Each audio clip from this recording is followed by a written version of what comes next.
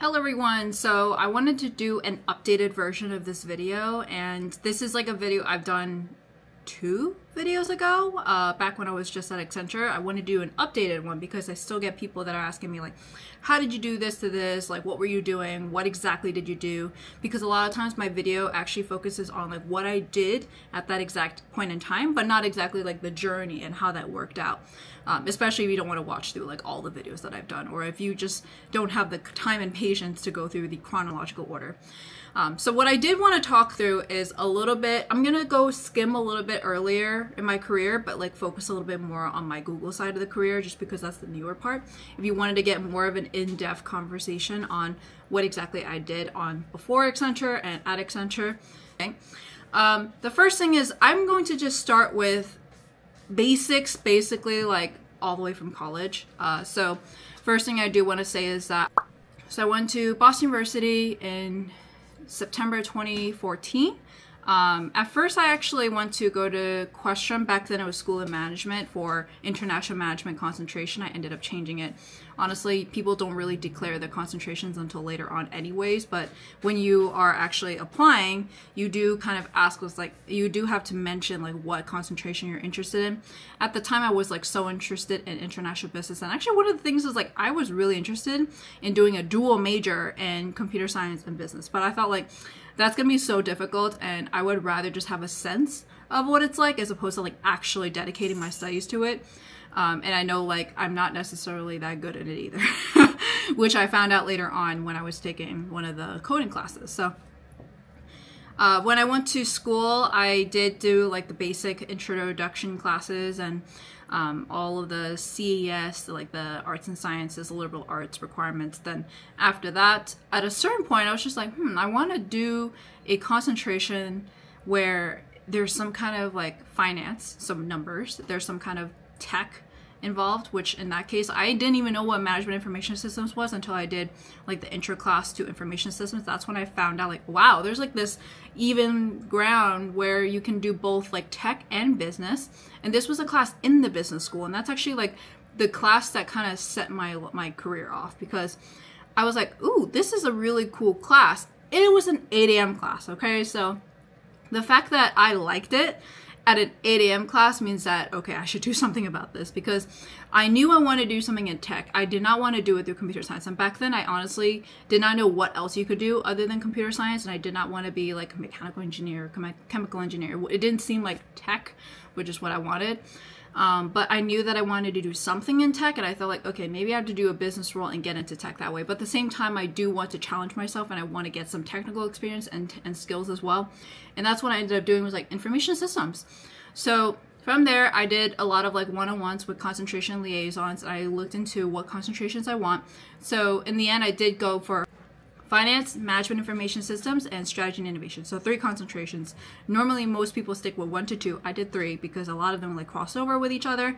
But specifically for me, I did that because later on, I just knew finance because I like numbers. And honestly, finance in corporate world isn't actually finance, it's like accounting. If you want the true finance, you're going into like investment banking, hedge funds, and I was like, that's not what I want to do really. So in the end I was just like, okay, well, I guess I can't do that. What I was really thinking was actually financial planning and advisory. Financial planning, which is exactly what I noticed, that when I was doing my internship at DKNY, which is my freshman year internship, they had people that were in FP&A. I'm like, ooh, this is interesting. I want to do that. Then I looked at it and I'm like, this is accounting. This is not financial planning. This is not finance. I mean, it kind of is accounting and finance. It's just not what like people think when they learn finance in school. It's not the same thing. It's actually accounting. And most people come from like an accounting background too. And later on, I actually did end up working with a lot of people in the accounting department for Workday Financials when I was at Accenture. So in the end, I was like, I guess in the end, like they thought the finance background that I had on my resume for Accenture, they thought that was accounting, but it really wasn't. It was actually like strictly like investment banking kind of finance and all that. So when I was in college, I did a few internships that really shaped my career. So in this case, my junior year summer was a marketing data analytics consulting internship at Analytic Partners in New York. And I really enjoyed it because that's where I really was able to join the two of tech and and consulting. It wasn't truly like tech consulting. In this case, it was like data analytics consulting, and I still brought in some marketing knowledge in from my business background. But I was able to get to know like how it was like to do technical work, but at the same time do client-facing work, which I liked. And it's actually very similar. Well, the first thing I wanted to do actually was to get a return offer, and I'm actually glad I didn't get one. They ended up saying I wasn't a team player because of a team project that I was doing, and this is like a difficult part to talk about because those two people that I was working with did not do any work. And then because I said that like I did the work, they were like, yeah, I'm not a team player. So I was like, okay, that at least the two people that I worked under in my project work, like day to day, not just the project that we had on the side, they were like, how did you not get a return offer? So I'm like, whatever. But they basically said I wasn't a team player because the two others just weren't good enough or didn't do the work properly. And then I just went ahead and did it myself. And I'm like, I'm not just going to have this project fail just because I want to be a team player. I'm going to work with the team however I can, but it's also on them to do their work as well and to deliver, because at the end of the day, we have to present our work. And I didn't want to just present it and be like, yeah, we didn't do anything. The team player work is actually to do the work and be able to contribute to the team. So they weren't doing their part of the team. And because of the fact that I was doing their work, it was not, whatever, basically. It confirmed that I did not want a return offer from there. And then later on, I realized that that was actually 20, 30K less than my starting salary at Accenture. So, oh my boy, I'm gonna go get him. He's such a stinker. He literally took a poop and then he was crying to get let out. And now I'm stuck in the room with that same poop. But yeah, so essentially, I did not get a return offer from there, so I knew that, okay, I need to go crunch and keep on going for roles out there. So career fair came along. I got my role at Accenture. If you want more information, definitely check out this video. I'm not going to go into that in depth because this focus is on career journey. And then while I was at Accenture, the biggest thing was that I wanted to go into tech consulting because I wanted to try different tech and work with different people in different industries. I did get to work with different industry, but I did not get to work with different tech. They immediately saw my resume and saw, oh, you have financials, you have information systems, you're going to go into Workday Financials. And majority of the time when we were looking at all the people that started out with us, back then they had something called Q Center where everyone goes there for orientation and training. And from there, that's why I was able to figure out like, oh, so-and-so got into this area. So-and-so is like just in the TDP program. I was going in for the technology development program. So I thought I was going to do that. Unfortunately, they were like, no, you're in Workday Financials a week before. So I was like, okay, well, I'm stuck here now. So I ended up just going. And I was like, okay, fine, I will do this. And I ended up liking the work. I just didn't like the fact that I couldn't choose where I wanted to go because I wanted to be able to go like, oh yeah, I'll try a Workday. And then the next project I could do like, I don't know, Oracle. Or the next project I want to do like Salesforce. The next project I want to do product management. Or the next project I want to do digital marketing. But I couldn't do that. So unfortunately, I wasn't able to do something like that. So that was actually the biggest reason why I ended up leaving. The second reason was that I got passed off for promotions, and I did make a video over here going into a little bit more details, but basically, long story short, a lot of times when it comes to consulting, they really promote based off of the priority work that you're working on. And if you just unfortunately got caught on this project that you just happen to be free at that very moment, they're gonna put you on that project. And you sometimes, like, if you have no work or you have like zero chargeability, they're gonna put you on there. You can't just say, no, I don't want that project. You have to take the project. So unfortunately, a lot of times in consulting, that's what it ends up being, is that it's all about luck. It's about like if you're the right person at the right time. There's a lot of cool projects that came out, but of course I was always on the project that I was on, which I didn't really like. So they did say for 2 years, I was on a lot of projects, which I really liked. I learned a lot. I did a lot of my tech consulting work that I did, where you're working with clients, you're presenting to clients, you're doing a lot of demos, you're doing a lot of discovery questions, and you're implementing end-to-end, and you're owning work streams. 3 years in, that's when they were like, okay, Christine, we have this project that came out where we want to do AMS support. AMS support was essentially that, like, they're done, they're live on Workday, but they have all these like other enhancements and fixes that they want to make. but they need someone to help them with. So essentially you're like outsourced labor in some kind of ways. You're not actually doing like a full-fledged implementation, which is like brand new. They're already live on there. They just like need some help. So I ended up doing that. So essentially you're like support. If they find like, hey, we noticed like this thing isn't working, or like, hey, we want to implement this new feature, which is not really a new feature. It's more like, hey, we didn't have time to do this. Now we have time to do this. So that's what I was doing. And a lot of times these were all little tickets, and you would always work through the tickets or the emails or calls. It was very difficult to be able to trace your impact because you're working on these tiny little tickets. And unfortunately, because it's just not high visible work, in general, it's a lot of, honestly, bitch work, that it just doesn't have a lot of visibility compared to like the bigger projects out there. So unfortunately, I was just kind of stuck on there. And because this was a 50% project, which means I wasn't actually 100% on this, that in the end, they ended up like, it's tough because if you have 50%, you're trying to find another project that's 50%. So if you end up being completely done with a project, 100%, and you drop to 0, you can do another 100%, or you can do 250%, or you can do 150%. For me, I'm only limited to just having another 50%, or just not being chargeable.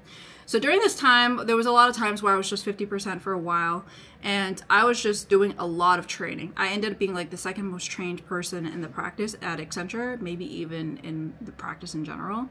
But I just kept on going, and I was like, okay, well, I have 50%, I'm just gonna do it. And I did a lot of work on these AMS support work. However, it's just like I said, the delivery lead is not necessarily going to be able to look into every single ticket. They're not going to see all the work you're doing. They're going to basically just see, oh, this is the number of tickets you did. But they don't know the true impact because of how far away they are from the actual project.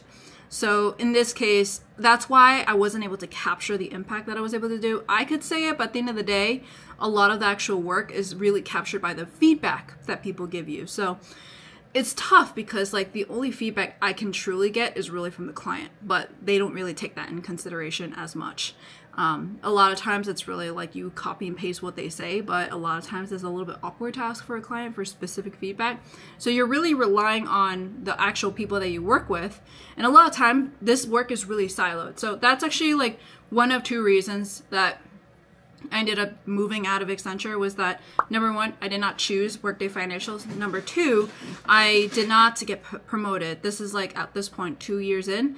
First year in, I got promoted, and honestly, I did have, oh my god, they were having some fun there.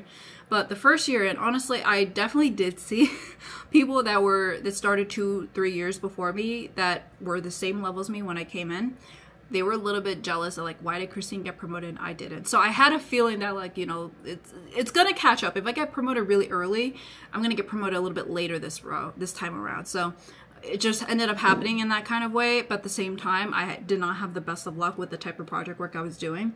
So those were the two reasons why I ended up going to Google. But also at the same time, the three things I was really looking for in a role was, I want to work with people, so I don't want to be like heads down independent work and not be able to work with people. So in that case, a lot of times ticket work is pretty much not working with people. You're really just emailing people through the tickets, or you're just like working through tickets. Number two, I wanted to be able to have a tangible impact on product, in which in my case, I don't really have tangible impact on the product because we're implementing Workday. I'm not making Workday. I'm not the product manager of Workday. I don't even work at Workday. I am at Accenture implementing Workday for a client. So naturally, all I can do is the limitations of the current product. I can't say anything except for the client has to create a brainstorm, and then hopefully it gets upvoted and hopefully it gets prioritized. That's literally all I could do.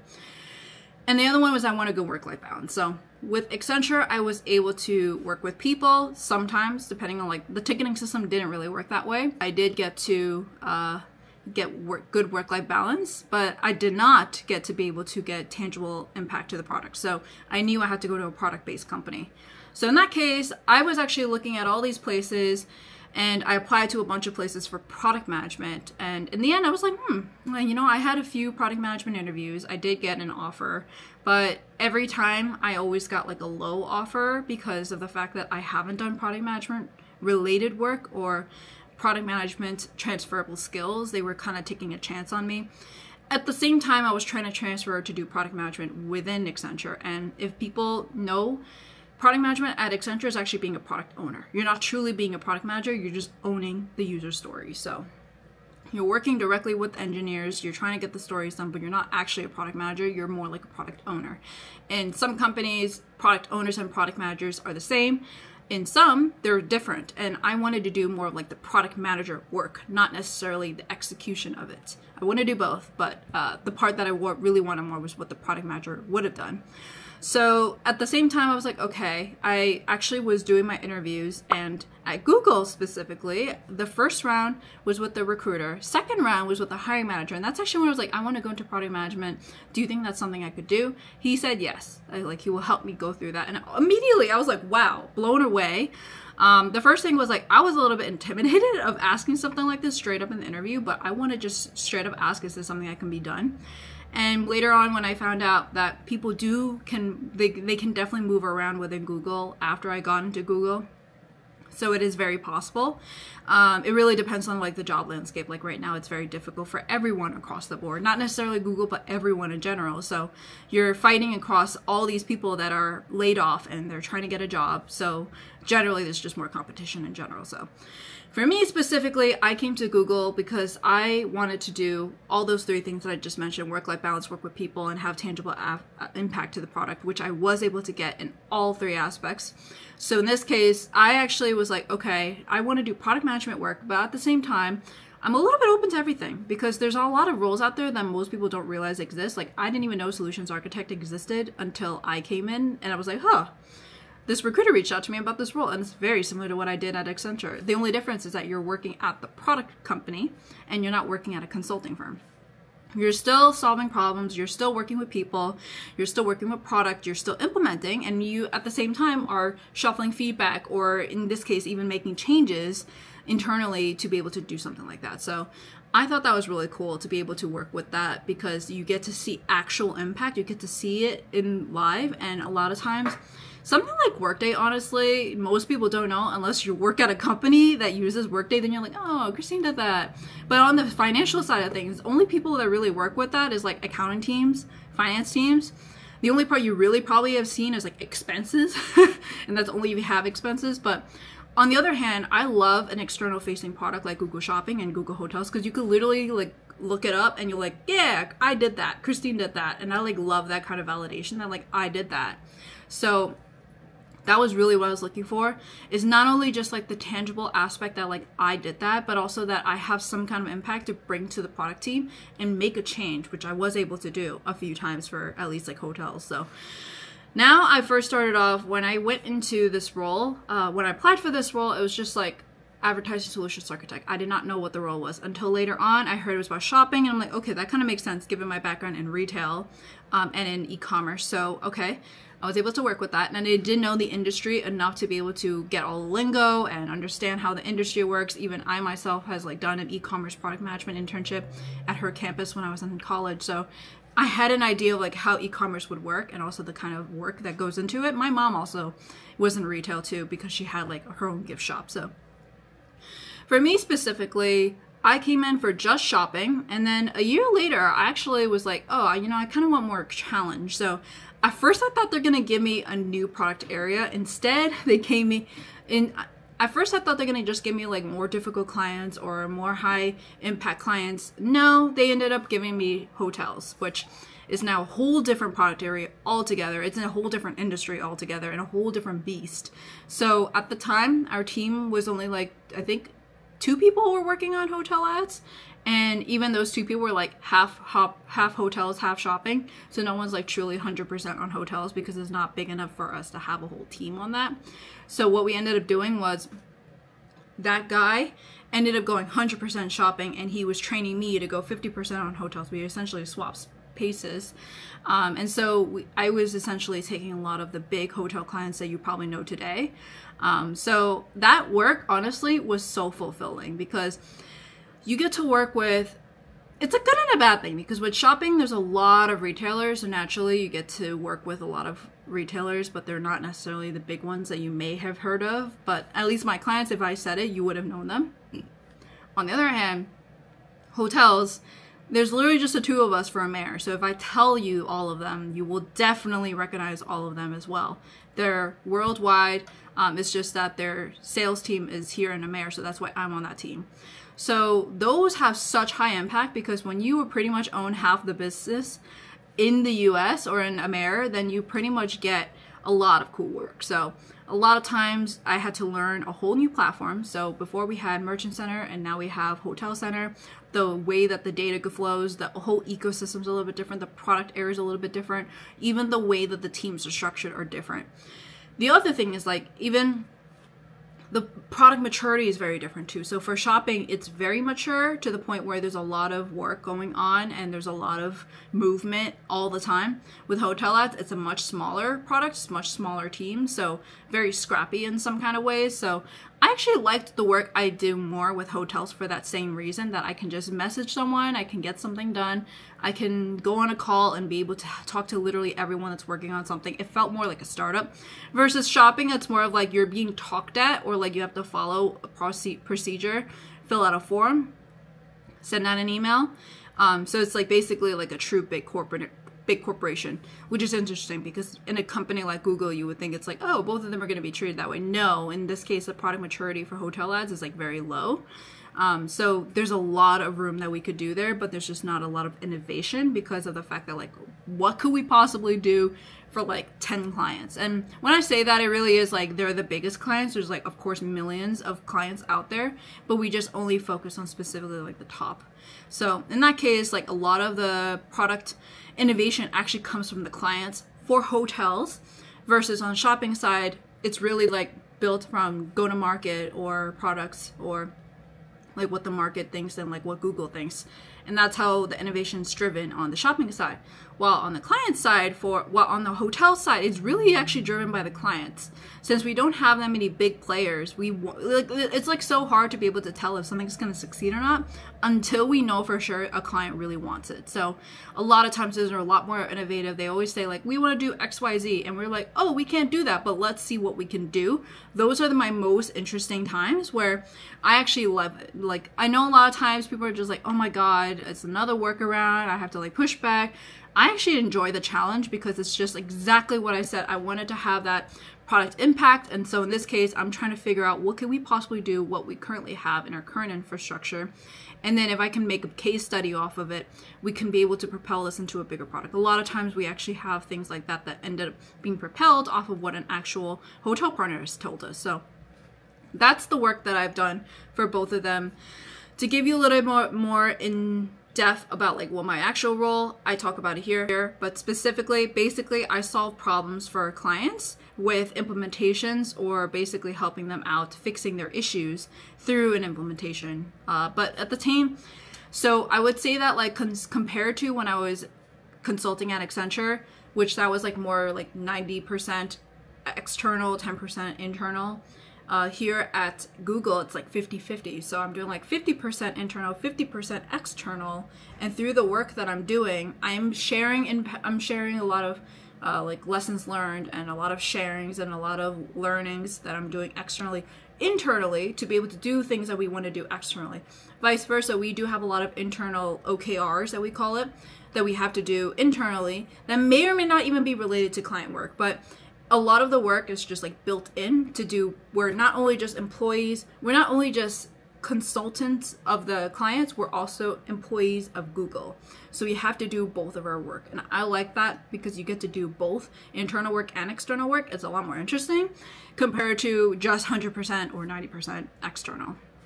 So there's a lot more of a culture at Google specifically for that. Like you get to feel like you're a part of a bigger thing. You're not necessarily so detached that you're just doing client work. But at the same time, it does depend on the ecosystem of the work you're doing. So in this case, it's like shopping is very mature.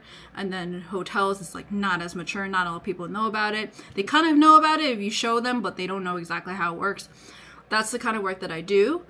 And so long term, I've actually done a lot of one-on-ones this past year just to figure out what I think I might want to do. I have heard about like a product operations manager. I spoke to 2 of them. They're essentially like in between the eng and product and us. So in this case, like the client facing role. So I thought that was really cool because there's definitely like the product lead, which is like in between go to market and product and eng. I didn't want to be a little bit more on the sales side, but I wanted to be more on the operational side. So in that case, like working with product and eng, and then also working with like people like me, and also like basically client facing people. So I personally think that might be my next step, but I do want to spend another 2 to 3 years in this current role, get promoted, and then maybe consider after that, but at least I know what's out there. But like just basically my big advice for you, if you're interested in going to tech, is like be very open-minded about the title that you're going for.